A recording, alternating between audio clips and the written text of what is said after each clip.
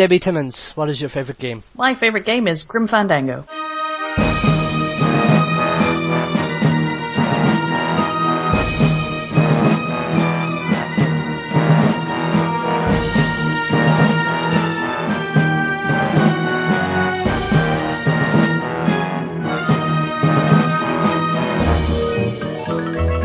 Probably going back to about 1986 or 87 now, when I was 6 or 7.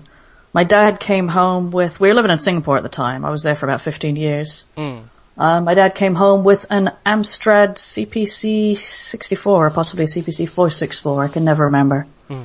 One of those now ancient green screen things where you put a cassette tape in and it makes horrible, horrible whistling noises. And then, hurrah, a game pops up. Well, what game was it exactly, do you know? Oh, well, we had a lot of games. I mean, we had some sort of terrible golf game that I loved. We had Fruity Frank, which my mum absolutely loved. But I played The Hobbit, mostly. Very badly. Because it was a text adventure. Like, I used to read a lot, and it was a text adventure, but it also had these, like, it would draw these, then, amazing looking pictures, which was like a round hobbit door. Were there any other games around that time you were in the, just as life wore on, like other platforms and games? Oh yeah, I mean that's how I started playing games. But like then we moved on. We got a 386, a Pentium 486, and we moved on to Pentium PC games. And yeah, I've been playing PC games my entire life. As you were growing up, like within the 90s, like as we started going in the 90s, like what kind of games you were getting into then, like before Grim Fandango? Baldur's Gate was my game of choice in the mid-90s, along with, well, leading up to Grim Fandango, there was all the LucasArts games, so Indiana Jones. Yeah, Monkey Island. Last Crusade, Monkey Island, exactly, although I gave up on that with Escape of Monkey Island because the puzzles just got annoyingly ridiculous. I think the memorable part, the part where I just rage quit and went, no, this makes no sense at all, is where I believe you were supposed to stretch a sheet of rubber over a manhole to try and bounce up into the top floor of a house. There was like a perfectly good rubbish bin right next to it. You think, okay, I can stretch a rubber sheet over a rubbish bin, that makes sense. But how do you stretch a rubber sheet over a manhole? You don't, right? No. There is nothing to grip on. Exactly, you'd probably have to hold down something strong at the very least, but even then, that's asking a bit too much, exactly. Isn't it? Whereas things like, making a monkey wrench out of a monkey, okay, it's absurd, but there's a certain kind of logic there. Whereas this was just the final straw. No, screw you, Monkey Island. No manhole rubber shenanigans for me. But yeah, I mean, before that was Full Throttle, which was absolutely brilliant. And one of my childhood memories of video games is setting a troop of, I think, was it wind-up ducks or wind-up rabbits or something? You had to send them all plucking along down a minefield to blow up the mines before you could then ride along it. You're talking about a game brilliant. that's probably way before my time. Probably came out before you were born, didn't it? Oh my god. Hey, I'm 91, remember? That's 1991, by the way, for anyone listening. I'm not actually 91. Like, you mentioned Baldur's Gate. Were you, how hard were you in the RPGs at that time, or was it just Baldur's Gate? I played Final Fantasy VIII as well, but I mean, it was very much BioWare for me, so it started with Baldur's Gate. I played a bit of Morrowind, but that came a few years later. So you're talking... Morrowind, also bloody brilliant. Yeah. But yeah, Baldur's Gate is the one that I played the most. Moved on to Icewind Dale, Baldur's Gate 2, because you had real characters, you actually talked to your party members. Oh, hang on. No, it was Ultima 6, I think, is where I actually got into RPGs. So you were there, like, running around in Britannia, talking to a guy named Yolo and the ranger whose name I can't remember, Dupre, I think. And the interesting thing about the Ultima games was that it wasn't just run around and kill everything in the way that Icewind Dale was. Like, you'd have to go around to all the shrines, and you'd go to the Shrine of Compassion, and then you teach the villagers nearby about compassion, and Ultima 6, I think, had a whole thing with an alternate world of gargoyles, and everybody was basically racist towards the gargoyles, and you had to use the virtues of these shrines to remind people, like, hey, gargoyles are actually kind of awesome. They're people too.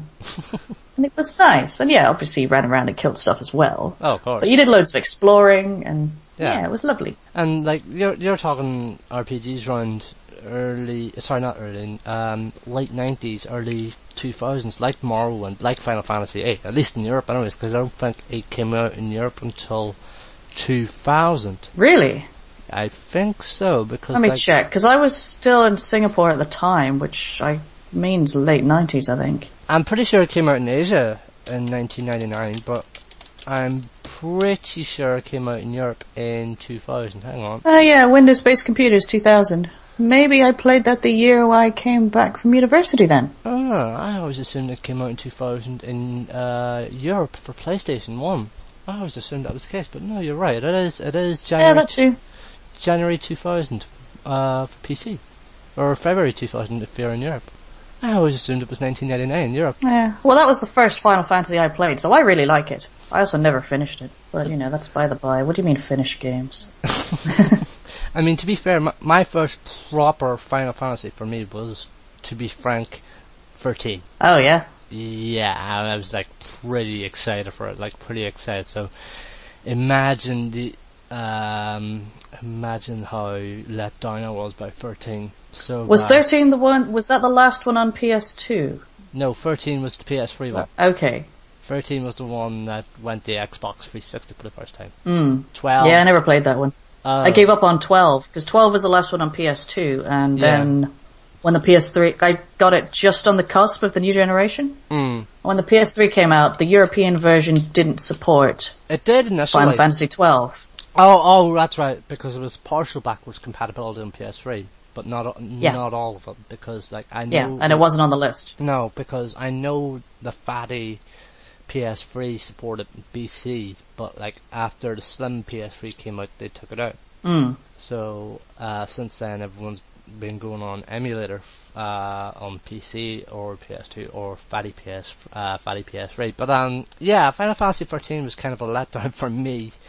Not kind of a letdown, it was a letdown for me, because no matter how hard I tried, I just couldn't get into it. I even imported the Japanese version 2 months before it came out in Europe. Why would you do that if you don't speak Japanese?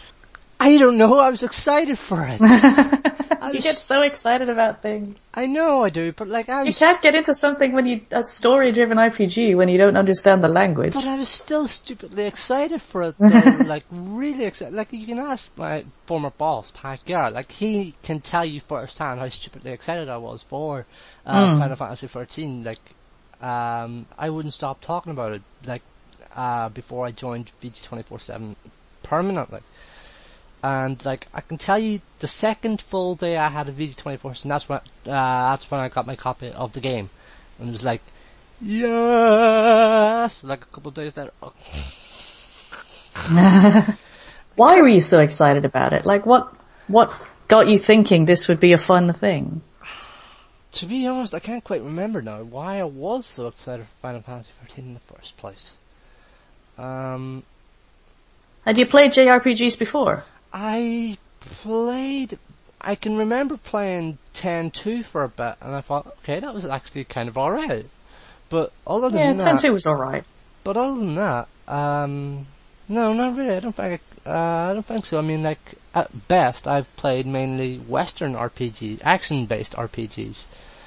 Actually, no, I'm an idiot, because I've just remembered Kingdom Hearts 1. Oh, yes. The original Kingdom Hearts, and I remember loving the shitting hell out of it, but at the same time, there was this boss fight at the end of the themed level for Tarzan. I can't remember what the name of the boss was, but oh my god, even on normal difficulty, you could not beat this guy for a million miles around you unless you grinded up so many levels. Oh yeah, well that's a JRPG for you. Oh yeah, but even still, he was notoriously difficult, and every time he beat me and I just heard Sora's last groan when he died, I just kept chipping the controller on the bed, hitting it down on the rim of the bed, and I can remember chipping the controller, part of the controller, and each time I banged on the bed or threw the controller up against the wall because of that boss, and it annoyed the hell out of me. Damaging your house because of this boss. To be honest, I'm actually surprised I didn't damage the house, considering how much I was, throwing that controller about the place in sheer frustration. That's probably why I've stopped playing Kingdom Hearts 1.5 HD, to be honest. Because you remember how much you hated that. Yeah, and I have a copy of Final Fantasy XIV as well, waiting to be played on PlayStation 3, because I love what I've played of the beta on PS3 and PS4. And I remember getting the PS3 version rather cheaply, but for about $5, but I can't seem to switch it over from PS3 to PS4 because the game bloody won't let me log in to do it. Oh dear. Yeah, so I'm hopeful of trying to do that before the end of the year, because if I don't do it by the end of the year, I've lost my opportunity to play it on PlayStation 4. Oh dear. Oh dear. Yeah, get in there. Like, have you tried checking on the website? Logging in there. I have, but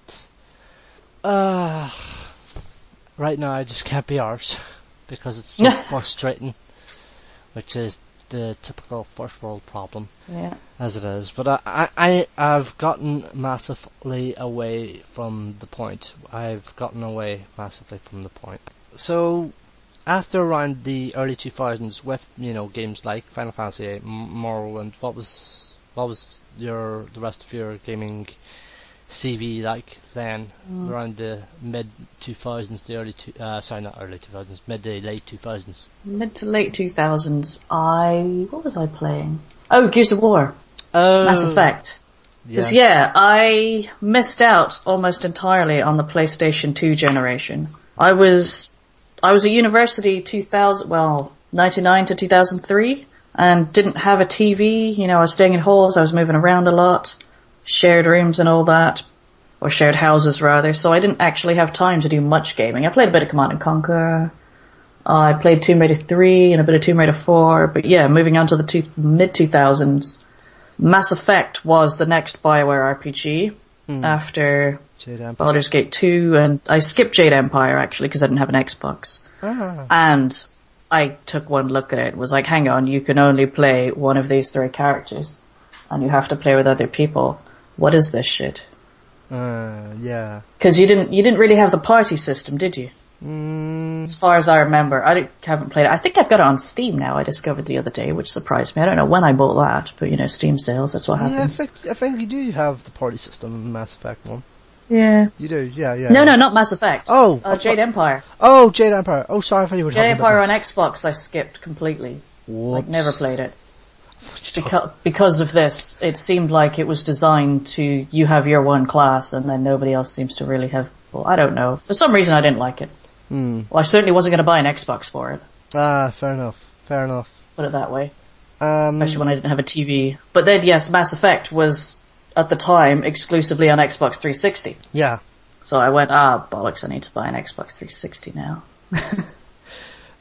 So I bought that and learned how to use a controller on Gears of War. Like Gears of War was my first foray into the last generation as well. It wasn't just my first foray into the last generation, it was my first ever non-PlayStation game, because up until 2006 all I'd played was, besides a Game Boy Advance, all I'd played was PlayStation games from 1 through to PSP. Yeah. So Gears of War was my first kind of non-PlayStation game, so to speak. But Mass Effect, Mass Effect is probably not the original Mass Effect, but Mass Effect 2. But I can easily say Mass Effect is probably the best series of RPGs I think I've ever played. At least definitely in terms of the trilogy, anyways. The best trilogy I've ever played in gaming. Easily. Yeah. And in terms of a series, it's got one of the best implementations of story and choice. Oh, absolutely. You can get. Absolutely. And there's definitely... Although I always hate their dialogue wheel. I hate their dialogue wheel so much. I always will. Anything where you have to choose a bit of dialogue and then your character says something entirely different with an inflection that you never intended pisses me off. Hang on, I'm supposed to be playing a role here. Let me choose the role, and you see a sentence that's perfectly innocuous, And then like L.A. Noire as well. Yeah. Like you pick doubt, and he goes, "You filthy commie!" I'm like, I didn't mean accuse. I just meant, doubt. Express something like, perhaps I don't believe you. Those are different things. Yeah. Like The Witcher does it a little bit, or The Witcher 2 rather. Does it a little bit in that it's a different phrase from what you chose, but it almost always has at least the same inflection. Yeah. Because previously, like things like Baldur's Gate, if it was going to be angry, it would say in little square brackets at the beginning, angry, and then the sentence. So at least you know this is going to be an angry phrase. But Mass Effect's stupid dialogue wheel doesn't do that. You just know that, and also the way it's set up so that the top right means the Renegade thing, and the bottom right means the Paragon thing, and then the option in the middle, all on the right, means give me more information. Yeah. Or, sorry, no, it means progress the story or something. That also takes the dialogue factor out of the roleplay a bit, because you just, instead of trying to have a conversation, you just wind up going, I want to be good now. I want to be bad now. Absolutely. And not yeah, I also totally left out Knights of the Old Republic. Those other BioWare. They were amazing. That's what I was playing in the mid to early 2000s. Oh, for God's sake. Instead of Jade Empire. How could we forget about Knights of the Old Empire? Or Old Republic even? Oh, yeah. Although, to be fair, I've never played Knights of the Old Republic. Oh, well, actually I have, but only for about 10 minutes on PC. Otherwise, I just can't play Knights of the Old Republic. Not on PC, and it's not without, one, the hard drive crashing, because now it seems like it'll crash every time I play a game. And two... Oh dear. And two, I can't play with keyboard and mouse. I just can't. I have to play something with a controller. That's how adapt I am to consoles these days than I am PC. It's not that hard to click on stuff, dude. I know, but I just feel so at home with a controller in my hand. See, we're basically opposites. You love a PC, and I love console. Well, there are some games that are better off. There are some games that you can only play on controller, like Bit Trip Runner. Cause the speed, once you get to, I'm not very good at Bit Trip Runner anyway, but once you get to stage 1, level 11, it becomes so fast that if you're using a space to do one of the commands, you just do not have enough time to press the space bar, have it rise up and press it again. It just, mechanically, it's not good enough. So there are things, but also some games, like Don't Starve, I play on PC and on PS4, and sometimes you just want to sit back on a sofa and chill out. Fair, that's fair. What led out to you creating the average game? We'll talk about the backstory for that. That was way back in 2005. I was reading I was reading British websites about games, and they were publishing these long-ass boring reviews. What? I mean, you'd go to Eurogamer, and you'd get a 2,000 word review, and the first 800 words would be something else entirely. Some freaking anecdote that then wound up bearing very, very little resemblance to the actual game. And I never wanted to be the person that skipped to the end and just looked at the score, because that doesn't tell you about the game. But at the same time, I didn't want to wade through freaking 800 words of some bollocks about some twit's life that I didn't care about. So instead I thought, fuck it, I could do better than that. Set up the Average Gamer, and the other reason for it, we started out with very short reviews, which, we'd start with a question: what is the game? Is it fun or not? And is it worth the money? And answer those 3 questions. And then the main bulk of the review would be why. And that would be maybe 200 words, 300, 400, something like that. Now I sort of moved away from that in the past few years, because I started taking on new writers about 3 or 4 years ago, and they didn't seem to get along with the format. They wanted to write loads and loads of words, and every time I take on a new writer, I have to cut down what they're saying. No 1,500 word reviews unless you have a very good reason. It's the kind of game that has a single player and a multiplayer mode, and they're quite different. In that case, you can justify maybe 600 words here and 600 words there. But for the most part, no. If you can't get your point across in less than 800 words, I'm going to cut it down for you. But the other reason for setting up the Average Gamer was that I play very different games to my boyfriend. So if I want to talk about some aspects of Fallout 3, for example, he wouldn't have any frame of reference for it. So first I'd have to go off and explain, it's this post-apocalyptic game, blah, blah, blah, blah, blah, blah. And then I can get onto the awesome story that just happened. Or I could skip all that and just write it out for the internet, and people who like it will find the website and think I'm amazing. Hurrah! That was the dream at the time.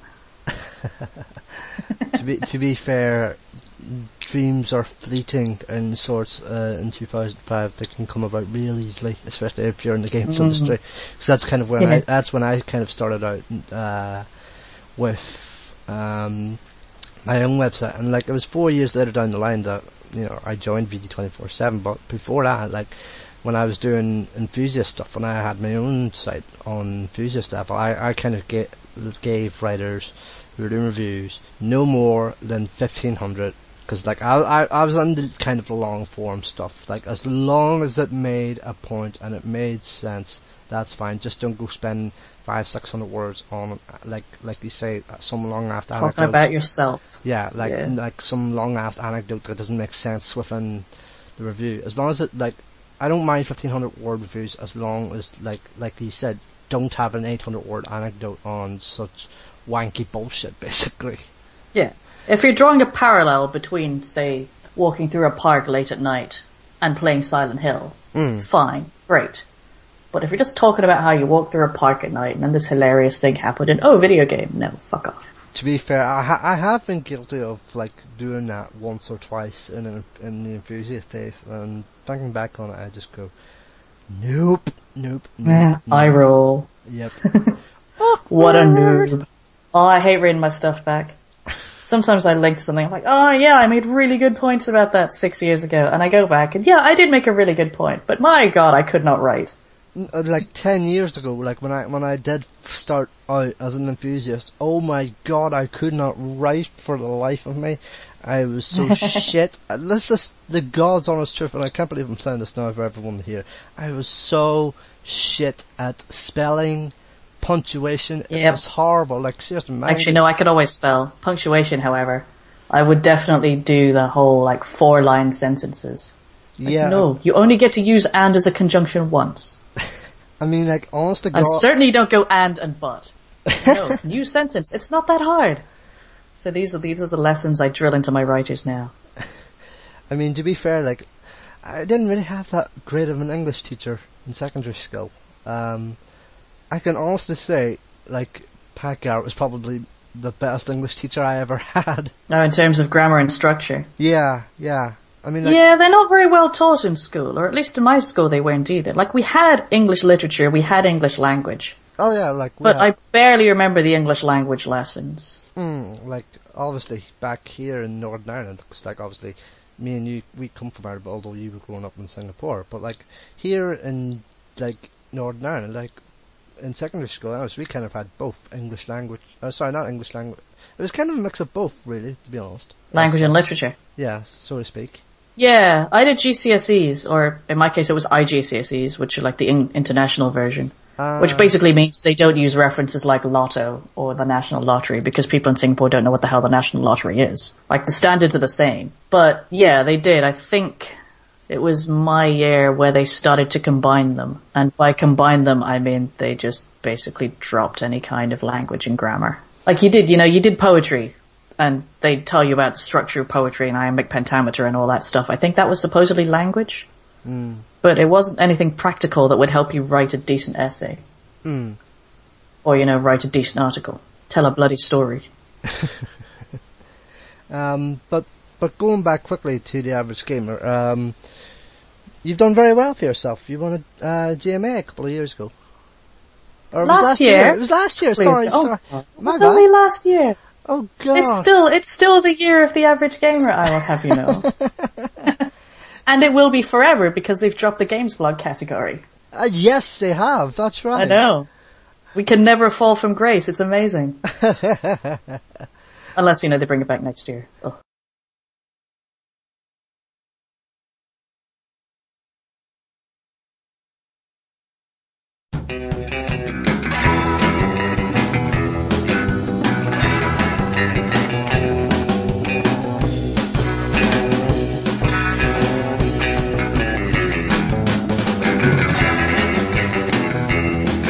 So, favorite game, Grim Fandango. Like, what kind of drew you towards Grim Fandango? 'Cause like you were saying at the time, at the start of the show, how you were into the LucasArts point and click stuff. But so was there anything else at the time like kind of drew you to it?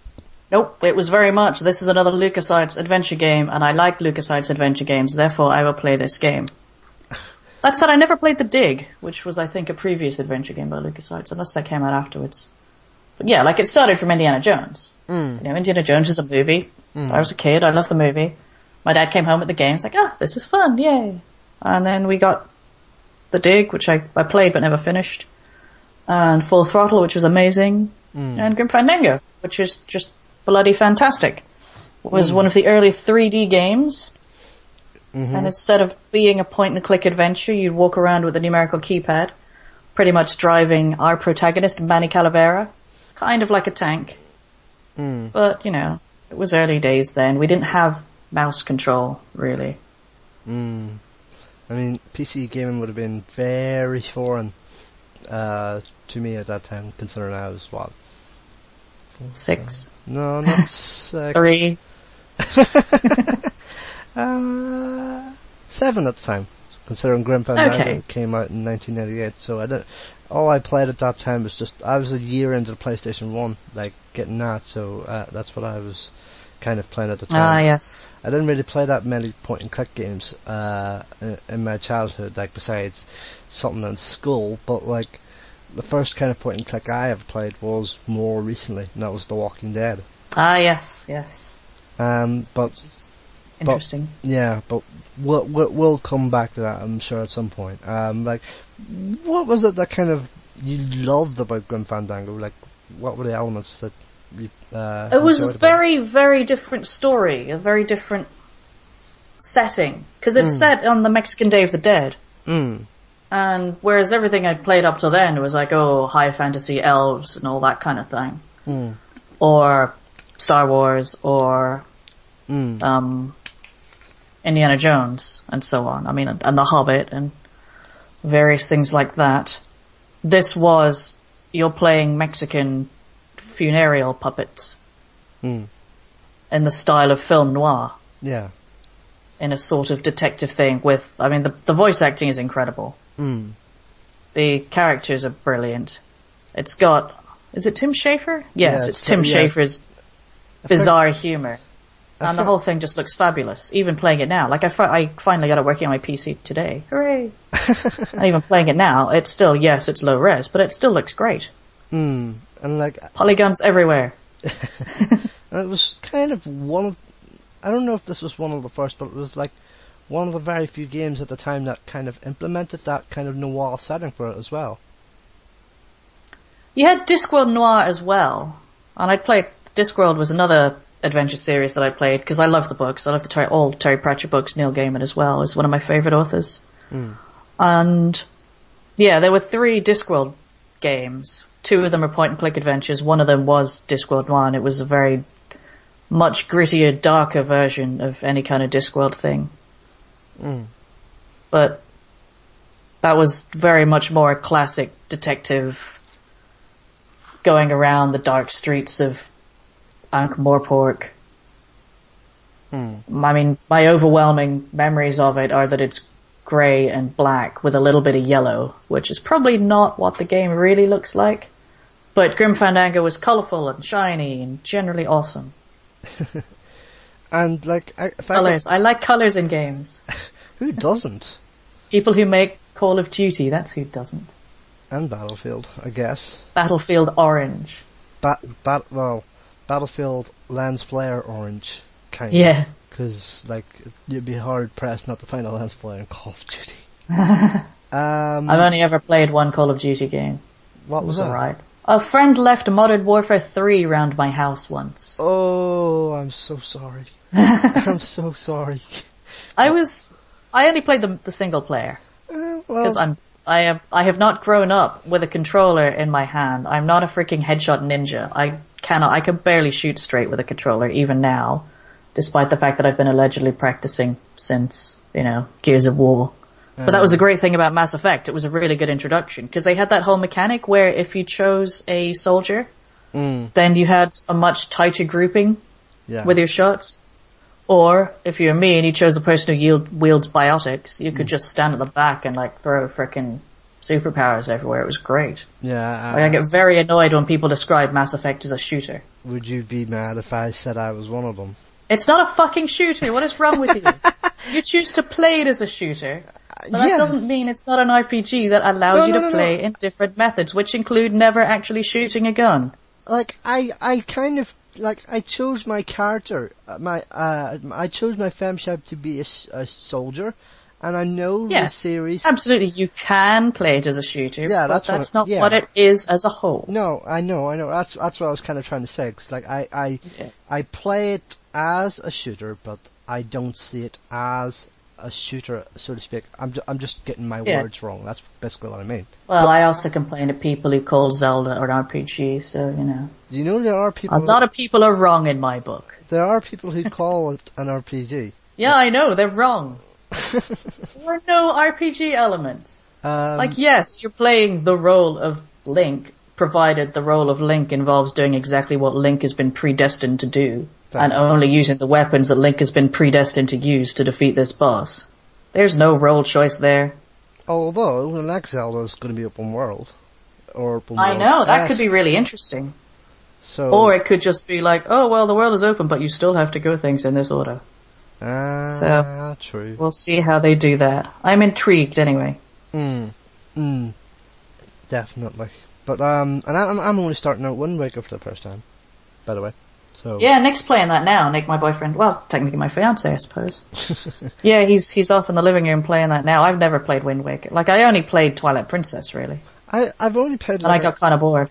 The only kind of foray I've had in the Zelda series has been a couple of hours on Ocarina of Time, Twilight Princess, and Skyward Sword. And Ocarina of Time was on 3DS. And I only played recently Wind Waker. I only played it for about 90 minutes at the time, but like, I remember being so enamored, I'm trying to think of the word. Enamored? Yeah, that's it. And, I remember being, like, it was lovely, it was wonderful, and I'm trying to play more of it, now, if I can, but like, I remember playing only something like 2, maybe 3 hours of either, Skyward Sword. We're getting bored, right? Because it's kind of boring. Yeah. Tra-la-la. Kind of. Whereas, I don't know. I played Minish Cap as well. I forgot about that. I played Minish Cap. Got bored. And like, not Skyward Sword. Which one was it? Twilight Princess. I only played like an hour and a half of Twilight Princess. I was like, yeah. And I got as far as beating Goron, I think, or whatever his name was. The big ball guy. And with Ocarina of Time and 3DS, I just, like, I have this metric in games. If your game has a spider, bye Felicia, I am turning that off. And I saw... How do you play any games then? All games have some sort of horrible spider crab thing. It's ridiculous. Yeah, I mean, like, crabs I can live with. Okay. And I kind of had to push... Did you get the bear mod for Skyrim? No, I didn't. And I know I played Skyrim on Twitch one time. It was the started game on PC. And I remember streaming it. It was like, and I had to go through the cave, which is full of these spiders. I was like, nope, fuck that, fuck this, fuck that. Run I'm away. turning the stream off. Yeah, run away. I'm turning the stream off now. Bye. And like, I never installed that mod. I remember reporting on it at the time, but like, I never got around to installing it, so no, I didn't. I mean, it was kind of shit. Yeah. It was. Like, you still had the spider animation. So you had these crazy bears that were like blobbing around, half spider-like. So I'm not sure that's any less terrifying, to be honest. No, I guess, well, I don't have arachnophobia, so I don't know what it is that freaks people out about spiders. So. To be honest, like, the only game where I think I've kind of pushed myself in terms of the spider barrier where I kind of had to push on was Uncharted 3. Oh yeah? Yeah, and that kind of had spider-esque creatures, like, if you were in darkness and something like that, you kind of had to force them back with a torch. And I was like, oh god, make it stop, oh god. So that bit worked really well for you in terms of fear. Oh, so well. I mean, although there are games that have scared me a lot more than Uncharted 3, but that's a story for another day. Going back to Grim Fandango, like, we've gone off on a big tangent. Like, we've talked about what you loved about it. Were there any aspects that you hated about it at the time, or thinking back on it now that you really hate? At the time, no. Like I said, I started playing it today, and I feel like an idiot. I must have been far more intelligent back then, when I was like 19, 18. Because I'm wandering around at the start of the game, going, right, I have to get this work order done. How the fuck do I get this guy to sign a work order? And I'm wandering around. There's like 5 locations. No idea what I'm supposed to do. I've talked to everyone I can. I've tried poking everything. And I think maybe I'm supposed to get through this locked door, but I have no idea how to get through the locked door. There don't seem to be any hints. Maybe now I need to go back down to the toolbox that I saw before that I couldn't use. But I haven't checked that yet. And yeah, it is. Like, on the one hand, if I solve this puzzle, I will know better, but right now I feel very, very lost. That may be because it's encouraging you to explore the entire area, and I have, just by being left to my own devices, I have discovered a few rooms where a modern game would probably just be like, perhaps you should go down here and turn left and open the door, which I also hate. Like, Batman is very guilty of that. You know, the Arkham Asylum series. Yeah, I remember. Like, you look around for about 2 seconds and the voice starts going, maybe I should go up here. And you're like, shut up, I'm looking around. I remember Arkham City being very guilty of this. As much as I loved Arkham City, like, I remember that just being very guilty of doing that. Yeah. Like, just let people turn it off, you know, chill out. Maybe we're looking at the scenery. I mean, yeah, like I've only been wandering around for about 10 minutes. It's hardly the epitome of frustration yet. Oh, yeah. But like, I'm impatient. We have the internet now. Yes, of I course. could be watching crap on YouTube. Yes, help you out. To be fair, like, this is kind of the thing about the internet now, because, like, obviously you have Let's Plays and all that there, and walkthroughs, and that especially comes in handy when you're playing games like Grim Fandango, if you've not played it for a long time, or just stupidly, notoriously hard bastard games like Dark Souls. Oh yes, well, I get the feeling Dark Souls was designed for that kind of collaboration, was it not? Yeah, I get the feeling it was, yeah. Yeah. Yeah. Or did that just kind of grow up? Like, did that community just grow up from it being bastard hard? I think at the same time, that was definitely the case as well. It was kind of a mix of both, really. Because, like, there was still that crowd within Demon Souls as well. Yeah. That was kind of, like, obviously Demons and Dark Souls, they're both very different games, but, like, there was still that kind of community that was there from the Demon Souls days that could kind of give you an idea of... Yeah, they understand the philosophy behind the design. Whereas me playing Dark Souls, I'm running down a corridor face first into 3 enemies and getting splatted every time for an hour. Yeah. Because I'm impatient and I mash buttons. Yeah. And that's the worst thing you can do in a Dark Souls game. Yeah, I'm the same. And I just think, well, I'm just going to go down here. Oh no! Big ass enemy! They kill me! Yeah. You died! And every time I see you died now on the screen, I just think, you died, motherfucker. At the same time, I do appreciate what that game, or the popularity of that game, is bringing to video games as a whole now. Which is that hopefully it's teaching developers that you don't have to make your game ridiculously hand-holdy easy. And I do miss that, because from... Like, I used to play a lot of Tomb Raider, or Tomb Raider 3 and Tomb Raider 4. And you just... You know, you're Lara, and you get dropped in a tomb, or particularly the beginning of Tomb Raider 3 was amazing. Because you just get dropped on a hill, and you're sliding down a hill, and you go to the cutscene, and you go, then, oh fuck, I'm in control. And then about 2 seconds, or 5 seconds later, you hit a tree and die. Oops. And then you realize, oh crap, I'm supposed to jump. I need to actually do things in order to survive. Yeah. And then you could jump over the trees, or you could time it right, and you could jump onto a branch, and that would stop your fall, and then you could have a look around. And it was cool. And then you get to Tomb Raider Legends, which was maybe 2007, I think it was. And it's basically walk down a corridor, wait for the big Y to flash up, and then press Y and you will grapple. Like, that's not problem solving. That's not discovery. And there's that to some extent with the new Tomb Raider. But they do still have the exploration aspect if you want to go and collect all the little bits and pieces.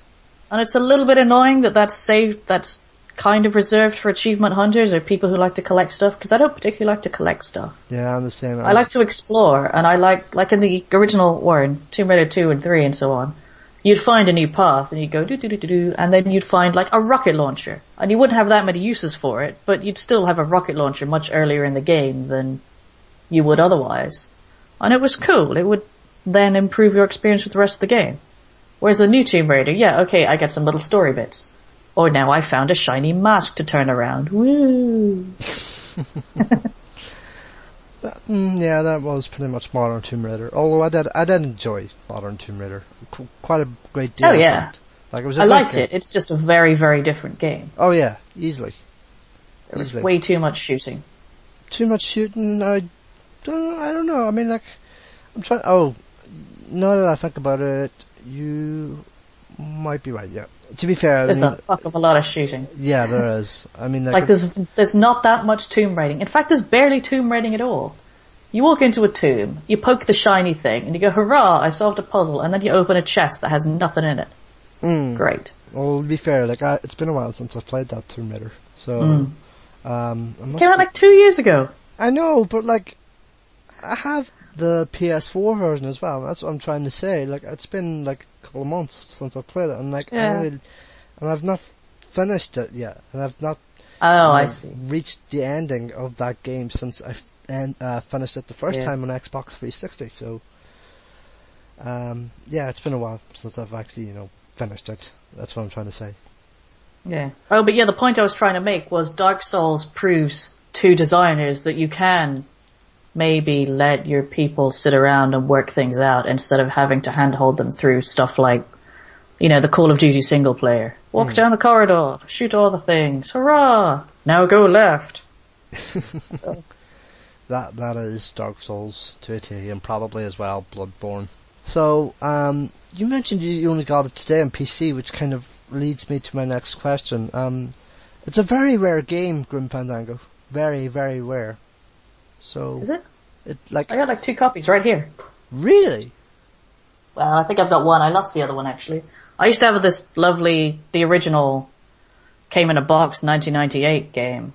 That had like this lovely little cardboard fold out set of discs, but I think that's in my parents' house back in Malaysia. But I bought it like 4 or 5 years ago, I would think. On PC.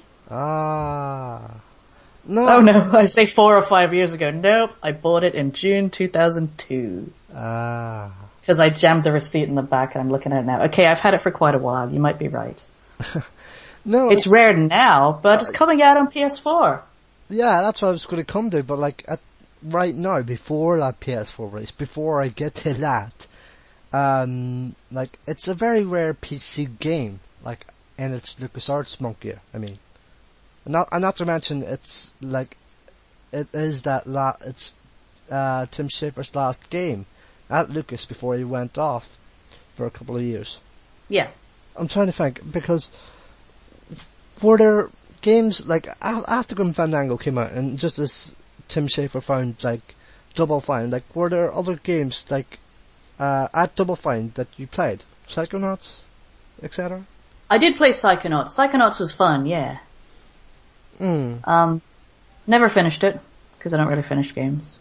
I finished Grim Fandango, though. That's one of the few I have finished. Yay! Yeah, Psychonauts was a bit mad, but it also... Some of the dialogue was fun, but it all just got the whole point of the game was that it was really weird. Like, you were jumping into the mental models of these other characters. But that meant that it didn't hold together as a story very well. Because it was more like, here's an overarching story where you're going around the camp. And now go into Crazy World number 1, lots of mechanics. Crazy World number 2, lots of mechanics. Crazy World number 3, lots of mechanics. Like, oh, okay. It's kind of fun. It's not bad. but I didn't really have that drive to finish and find out what happened at the end. Costume Quest is adorable. Yeah. I've only played like 10, 20 minutes of Costume Quest, to be honest. I haven't finished it either. But it's so cute. Like their little faces when they're just sitting there going, it's Halloween, let's go out in our costumes.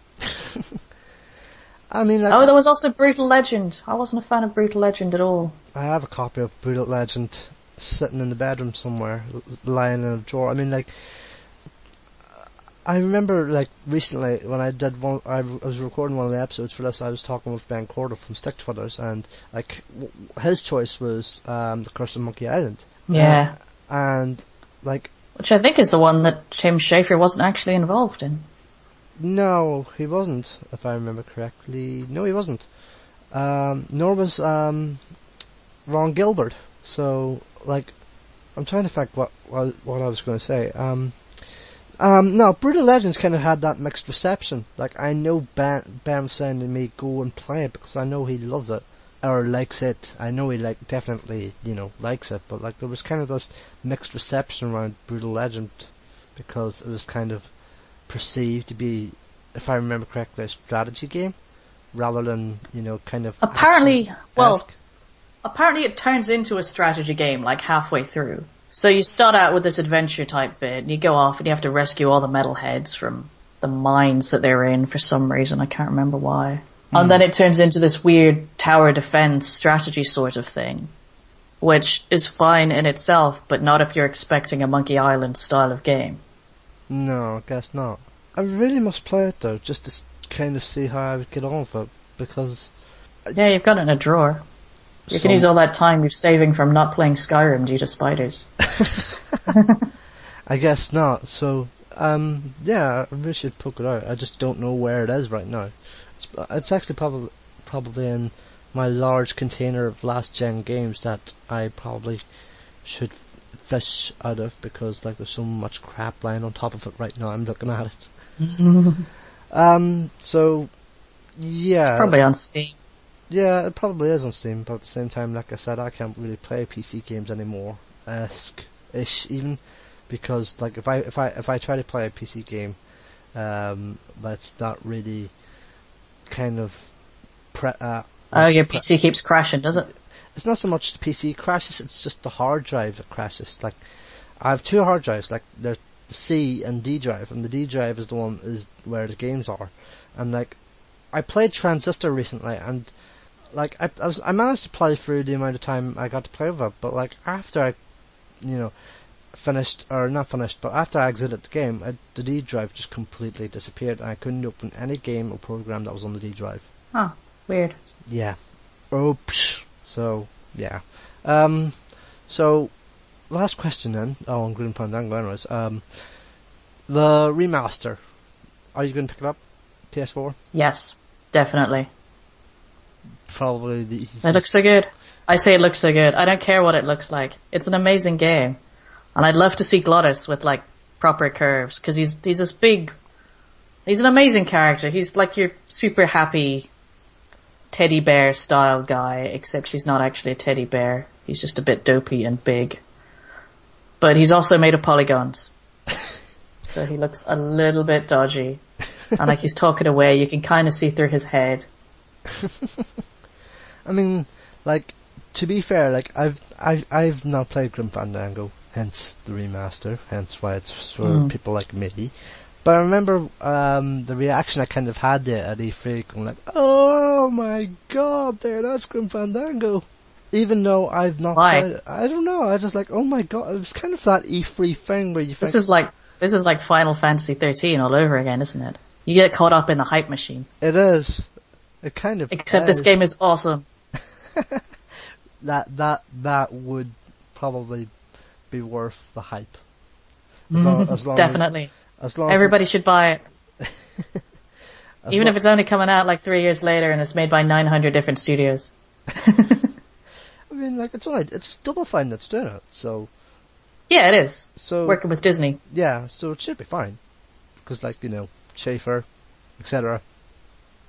Unless they'd start to mess with it. They better not. Well, keep it pure, man. It was so good. It is Disney. Yeah. It is Disney. Be more concerned because Double Fine have so far done a crap job with Broken Age. I was so disappointed with Broken Age. I don't care about anyone in it. Like, you're walking around, you go, oh, look, a bird. Hello, bird. And you do a bunch of fetch quests. And like, great, but why am I here and who am I? Yeah, I mean, like, when I was talking to Ben, like, he was saying how kind of I'm trying to think what he said at the time. He was looking forward to Act 2, but at the same time there was kind of a trepidation from Act 1. Yeah. Like, it's Act 1. Maybe it sets an amazing scene for what happens in the next half, but as a standalone game, it's not that good. It's not brilliant. It's not like the kind of thing we go, oh my god, you must play it for this, that, and the other scene, because they're brilliant. And they got like $1 bajillion for it. Like, what have you spent it on besides like hiring Frodo to do a voice? Woo. Stop blowing your money on bloody Hollywood actors and finish the game. Fair enough. Fair enough. But yes, Grim Fandango. Or in fact, don't even bother and just spend the money on Grim Fandango. Good idea. Yeah. Probably wise, he says, not having played Broken Age or Grim Fandango.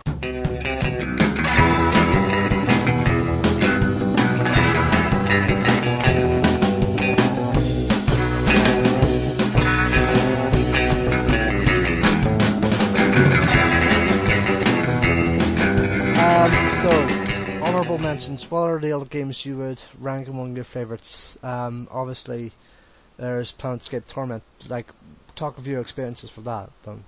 Yes, again, very story driven, built on the Infinity engine, which is the same engine as Baldur's Gate, and I think Baldur's Gate 2. But it was made by a different company. It was made by Black Isle Studios rather than BioWare. And then Black Isle pretty much split off to become Obsidian. Yeah, who made South Park the game. Well, not South Park the game, South Park Stick of Truth, which is brilliant, but also very, very different from Planescape Torment. Because Planescape is a very dark, somewhat disturbing story of this guy who keeps dying and losing his memory and has to pick up a collection of party members and friends along the way and learn more about his past. And it sounds very cheesy, but the way it plays out is just good. It's the slow revelation of who everybody really is and what their true relationship is to you, because obviously you don't remember anyone. So this guy comes along, he's like, hey, yeah, I'm your friend, it's all cool. Like, hang on, wait a minute. I don't remember. Is he really? You. Yeah, and other people going, why are you hanging out with that guy? And you have to figure out who to trust or who not to trust. So there's shades of Memento in there as well, a little bit. But at the same time being a very different story. What other games would you kind of have in your list? Don't Starve is my current favourite. I have put over 100 hours into it now across PC and PS4. I'm still not very good at it. But it's from Client Entertainment. It was kickstarted, I believe. Was it? And it's a... Yeah, I think so. I thought their stealth, their upcoming stealth one, I can't remember what it was, but I thought it was their... Invisible Ink, I think? Invisible Ink, that's it. Yeah, I thought that was the one that was kickstarted. Yeah, that as well. But I'm fairly sure Don't Starve was kickstarted, because if you go into their forums, they keep talking about backer rewards. I'm just checking now. Yeah. But yeah, Don't Starve is a sort of roguelike, but it's a survival, rather than your traditional, Binding of Isaac, run around and shoot things, or Spelunky's run around and pick up treasure. And it's not that you generate levels procedurally. You start off with the world, and then the world is generated, and that's it. So as long as you survive, you've got that world to explore, and you have to figure out how to build your home, and just generally not starve, as the title tells you. Yeah, you wake up with nothing. A little like Minecraft in that sense. It's a 2D, sort of gothic style art, but it's still a little bit like Minecraft in that you wake up, and you're in this world, and it's like, right, go and do a thing. And you wander around and you do a thing, and then darkness comes, and you go, oh shit, I'm gonna die. And the way it introduces new players is that no matter how quickly you died, you get a little bit of experience. And you die a few times, and then you unlock a new character. And that character can change the game completely. Because, you start out with Wilson. Wilson has a beard. You have a sanity level, so as you survive, your beard gets longer and your sanity level drops if you don't take certain measures to protect it. But you can shave your beard and then you feel a little bit more civilized and your sanity goes up. But another character that you unlock, like you can unlock, I think the next character is a pyromaniac, whose name I can't remember. And she's a girl. So she doesn't have the beard. So you don't have that little method of getting back sanity, so you have to find a different way. Yeah. And she has a tendency to set fire to things when her sanity level drops and she gets a bit nervous. So I played with her. Spent ages building a nice wooden fortress to keep out the hounds, because when you get to about day 11, a pair of hounds starts chasing you, and you need to figure out how the hell to get past them. And yep, she got a bit nervous, set fire to the entire fucking camp. I know. You get that kind of thing happening, but that's it. Every day, you learn a little bit more, and then it changes. And then you learn a bit more, and you learn how to deal with that challenge. And then something else happens. Eventually, you get reasonably good. They're like, yeah, I'm surviving. I've got food. I've got a way to get food every day. I've figured out how to cook. I'm doing well. And then you hit day 22 or thereabouts, and it's winter. And then if you were surviving on, say, frog legs, well, the ponds freeze up. What do you do now? So there's just so much in there that you can do, and like you wind up looking at the wiki instead of figuring everything out, because otherwise you'll just keep dying. And once, like, getting to day 22 is like a fairly big investment. It's a good few hours. So dying and having to start over is like, oh, no, not again. I have one game now and I'm on day 69. I've made it through the first winter. Jesus. Now I need to start planning good stuff. I mean, like, but I might just die of foolishness, because that's normally how I die. I mean, like, I've only played, like, a couple of hours of Don't Starve. Oh, actually, no, that's not. It's so good. You need to play more. In fact, I've only... What are you thinking of, sorry? I was gonna say, like, I think I've only played, like, 2 hours of Don't Starve, and I just can't get on with it for the life of me. I wish I could, but I say this about kind of quarter of the games I say, or I play, and I say, I wish I could get along with it, because everybody else loves it. And it's kind of that same mentality I have with Minecraft. I wish I could get on with it, but I just can't. Yeah, I get bored of Minecraft. And I recently discovered, like, most people who are still loving Minecraft are playing it modded to hell, so they're not actually playing vanilla Minecraft at all, they're playing this whole different game. But, yeah, like Minecraft, vanilla Minecraft is very much, you get past, you survive, and then you go around digging in tunnels, and maybe building things. Like, okay, well, that doesn't really interest me that much. Although I did quite like when I set up on a server with a bunch of friends. And the first thing we did was just build this amazing village on the spawn point. So, like, you'd log in, and then you'd have to go off and feed the cows, and then kill the cows to get some leather, and then generally help the economy, help our little burgeoning economy grow. And it was cool. But playing by yourself? Nope. Yeah. Boring. No. I was just playing it in the Xbox 360 version. I was like, damn it, I cannot get on with this game by myself. And if I had somebody else with me, great. Otherwise, no, not for me. Yeah, that's the problem with the Xbox 360 version. You need your friends online at the same time. Yeah. Otherwise you can't access a world. But why don't you like Don't Starve? I don't understand. It's not, I can respect what it does, it's just, I can't get on with it. Yeah, but I don't understand why. That's what I'm asking you to define. Like, are you just bad at it? It's kind of a mix of being bad and not holding my attention span for that long. And I know that sounds like a really shitty excuse, but that's the one I'm going to go with. I get that with Transistor. People really like Transistor. I find it so boring. I love Transistor. I'm like, you walk along the level, and then you get in the elevator, and then you walk along the level again. And you have the little battle thing, and yeah, okay, that's mildly entertaining to string my battle combos together and hit these guys until kill them in the fastest way possible. But then that's the whole game.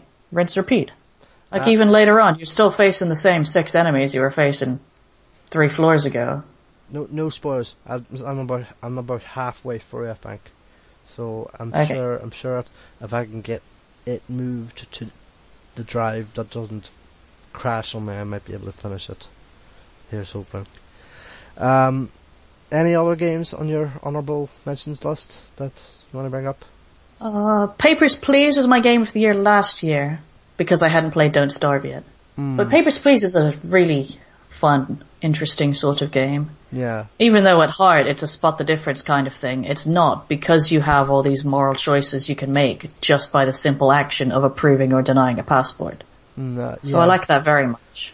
I remember speaking to Lucas Pope earlier this year about Papers, Please, and like I remember telling him the story of when I lost my passport at Gamescom, which I will tell everyone at some point. But yeah, that was fun. He was basically kind of telling me like how Papers was kind of inspired by the kind of experiences I went through though in Germany, because I remember telling him that story, and that kind of intrepid fear you have with security in airports, something like that. Anyways, from what I remember off the conversation off the top of my head. So yeah, they have all the power, and you're just some guy. Yeah, exactly. So Papers, Please, I love it. It's very depressing though. Oh yeah, it's very bleak. Yeah, very, very bleak. Very, very. Okay, it has about 20 endings. I did get the almost super happy ending my first time finishing it. Well, technically my second time finishing it. Oh. Alright. Because the first time I got caught by the inspector doing something wrong. But I like the way that you can just continue. It gives you a little branch. You can continue from whatever day you think you went wrong. So like if you get through and you finish and you've done your 31 days and you got an ending that was not ideal because you didn't manage to confiscate enough things or whatever, you can then decide, okay, I think it all started going wrong here when I ran out of money for my family and started making the wrong decisions to keep money for them. So you can go, okay, start a new game from day 14. And it gives you your state then, and then you carry on and try and make different decisions. Or you can go, well, okay, I did all the happy stuff. Now I want to see what happens when I don't go and help the guys who are conspiring. And you can just go back to, say, day 32, or sorry, not 32, day 22, which is when you started helping them, or whatever day it is. I like that very much as well. You can go off and explore all the endings. If I pressed you for a top 3 games ever, would you say Grim Fandango, obviously, Planescape, and then Don't Starve. Don't Starve. So top 3 games would be Grim, then Planescape, then Don't Starve. Yeah. 2 games from 20 years ago and 1 from last year. Fairly recent, although this is coming from someone who has The Last of Us as his favourite game ever, so I'm one to preach to the choir. So boring. Wait, did you just call The Last of Us boring? So boring. You must die.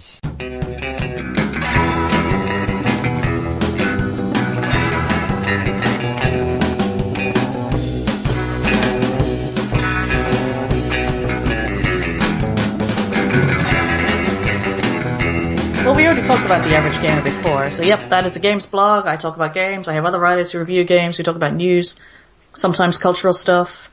But I also spend a lot of time on Twitch, which is twitch.tv/weefs. That's WEEFZ, where you can watch me being crap at games live, and you can tell me how I'm doing it wrong, but if you say it in an asshole-ish way, then I will probably ban you. So play nice when you're watching other people play games. And you can find me on Twitter, again, at Weefs, WEEFZ.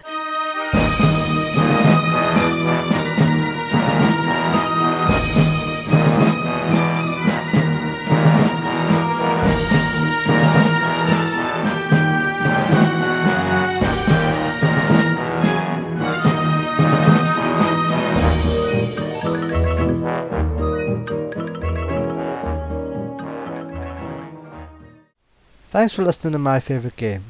Next week, Alan Williamson on Sonic and Knuckles. Till next week, bye bye.